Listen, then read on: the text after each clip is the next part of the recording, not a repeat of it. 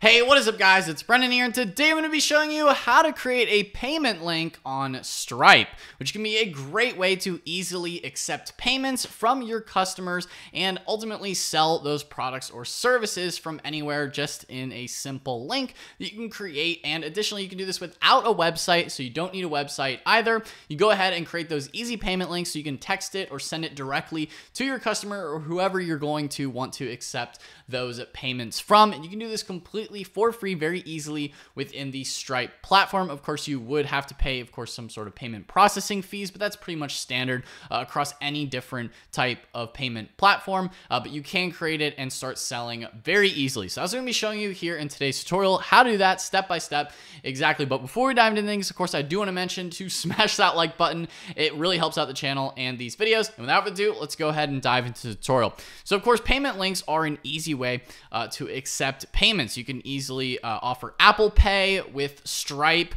You can then create that link, match it with like logo, colors, anything that you would like, and then you can then share that link, embed it on a website if you want to as well, or you can alternatively share it directly to customers via QR code over a link, or you can share that via social media as well, and then you can get paid, of course, and get those deposited right to your bank account for payment of those products or services or whatever type of thing you're looking to sell. Now, you can also do, in addition to one-time products, you can also sell subscription-based products as well. So as you can see here, a product or service or a subscription, or as well as for collecting donations. So you can do all of those things here with payment links. So without further ado, let's go ahead and get started. So of course, first things first, you're going to want to make sure that you are signed in and logged into your Stripe account. Now, currently I have this set up on a test mode, so that it is just utilizing, test data. So if you do, obviously if you want to accept payments, you do need to complete your full business profile so that you can get approved with Stripe in order to start accepting payments. But essentially the process is essentially the same difference, whether you're on test mode or the real accepting payments. To create a payment link, what you need to do first, if you're not already on the payment links page, you may need to come over here to the left-hand side. You may or may not see it in the product section if you're not already on it. But what you can also do here is just search for payment link, and then you can go directly to payment links, and that will bring you to the payment link creation page if you just search for payment links. As you can see, I'm already on that page here. And then next, we're going to come over here to the middle and click create test payment link. So this will create a test version of this. Of course, if you're doing this for real, you would want to create a real test payment. And this is also good maybe to do in test mode, just so you can make sure that everything works before actually activating everything on there. So, that could also be good for you as well. So once you've clicked that, it will bring up the payment link creator. Up here, you can select between, if you want to sell products or subscriptions, which is where you can, that would be best for e-commerce or software as a service if you're going to be selling something specific, or you can have something where it's like customers choose what to pay. So this would be more for like tipping, donations, or pay what you want. So you can see the difference here. If it is a, customers pay what they want type of deal, like a donation box or something where you're just accepting, sort of like almost giving them a blank check that you can have them write how much money they want to pay you, that will be the option here, and they can write in the dollar amount on the purchase page. Alternatively, which is probably most people are going to be doing a specific product or service, such as like a service-based business, if you just want to create payment links, or if you're maybe a content creator. Lots of different avenues, obviously, for this situation. But to add a product, what we're going to do is, because we don't have any products on the Stripe account yet, we're going to go ahead and click Add New Product, because you do need to actually add a product in order to sell that product here on the payment link. And you are required to put a name for it. So in this case, we're going to call it like lawn service. You could name this anything you want, depending on what you want to sell. You can make this recurring or one-off. So in this case, maybe if you are running like a lawn business or something like that, where you're offering like a lawn service at a monthly rate, that could be great. Maybe $100 a month or something. You set the billing period to be monthly. Now you do also have the option here for recurring or one-off. I know I clicked on recurring right away. But one-off is pretty straightforward, right? You have the dollar amount, you have the title here. You can also upload an image if you would like to add an image to this page. You can also add a description as well if you want to describe your product or describe your dish, right? So you can add that here. You can also change the currency. Now, the default currency, I believe, would be US dollar. For me, I'm going to leave it in US dollars. You can select from a multitude of different currencies. They have a lot of different countries in here, way too many to name, as far as all the different currencies that you could put that number in, depending on what country you're in or what kind of currency you want to be using on your Stripe account. And then you can go to more options as well. So you can also set up the specific statement that would be shown on your customer's bank statements. This would override the default descriptor, which could be good in case of like if customers are like confused as to what it would look like. Typically, it might have Stripe on it or your business name on it. So if you wanted to override that and maybe make it something more recognizable, you can also do that there too. And that's what would show up on like a customer's bank statement, whether it be their checking account or their whatever credit card they may have used to pay. You can also set up the unit label as well, so you can describe like how things are sold, whether it be like, you know, as you can see here, seats or tiers. You also have some metadata that you can add as well if you want to. Again, none of this is required. This is all just extra information. You can also add a marketing feature list if you want to add some features there, and you can add multiple lines as well.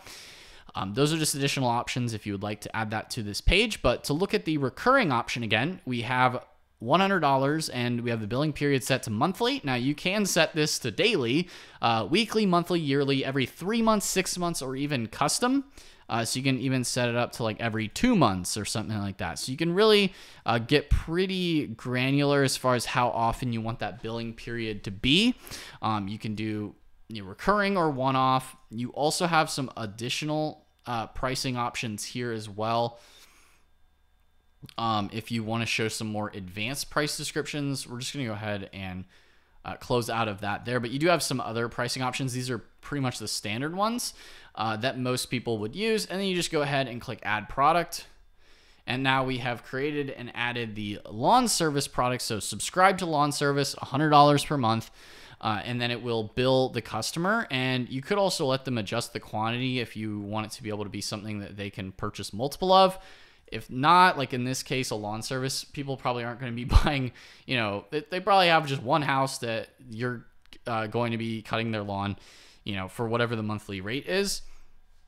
You can also add additional products too if you want to add some other products to the page. If you would like to do that, you can add multiple products too. We're just going to go ahead and click cancel there in this case, but you can add additional products too if you would like to. You can then select to collect the customer's address. So if you need the customer's address, you can do that. You don't have to. You can require customers to provide a phone number. Again, you don't have to. The bare minimum essentially is email, card, and name. That's the minimum. You don't have to collect anything else. Oh, and the zip code, of course. But that's just for credit card security purposes. Like if you want to get the address, you could do that too. Or you can do billing and shipping address. If you're going to be shipping like a physical product, you would need to select that. So make sure you select those options there. If you are going to be selling something that's physical or needs to be shipped out to customers, more in the case of e-commerce, if you're just selling a service, you don't really need all that information. You basically just need the dollar amount and the card details. You can also require, like I said before, the phone number. You can also include a free trial for like 30 days, and then it would let customers do a free trial essentially, which is pretty cool. You can actually set up a free trial here on Stripe, and that's definitely something that like most other payment platforms don't have the option of offering, is some sort of free trial period, which is pretty cool. And you can even opt to let customers start the trial without a payment method. Wouldn't necessarily like recommend that, but you can do that as well, which is kind of cool.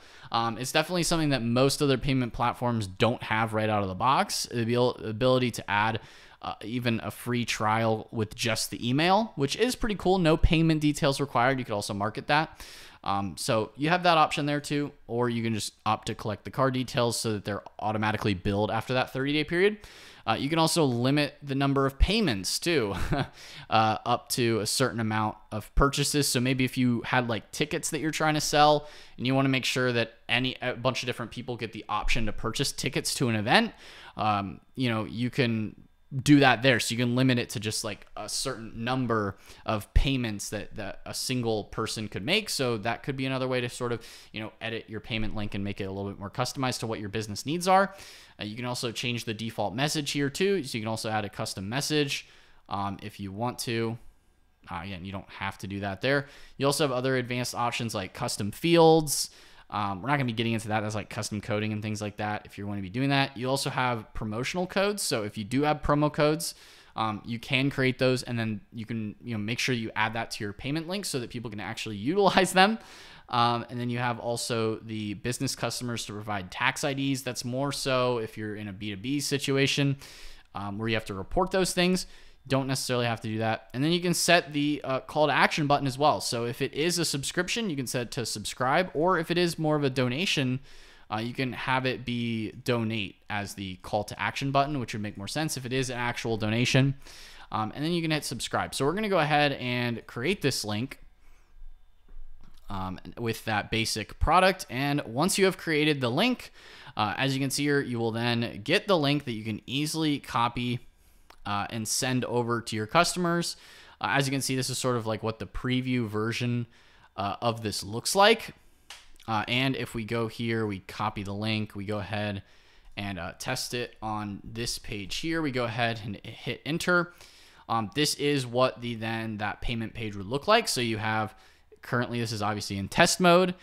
Try lawn service, 30 days free, then $100 per month. You can enter with link, their customer email, and they can opt to pay with card, Cash App Pay, save the info with one checkout. So that's sort of their like additional payment provider, and boom. And then you can start the trial. And it also says like after your trial ends, you'll be charged $100 per month starting on December 25th, 2024. You can always cancel before then. So you have that clearly labeled.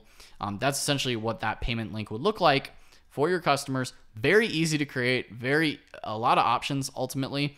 Just make sure you are actually, taking it out of test mode when you are interested in actually activating your payments, activating things so that you can start accepting real payments.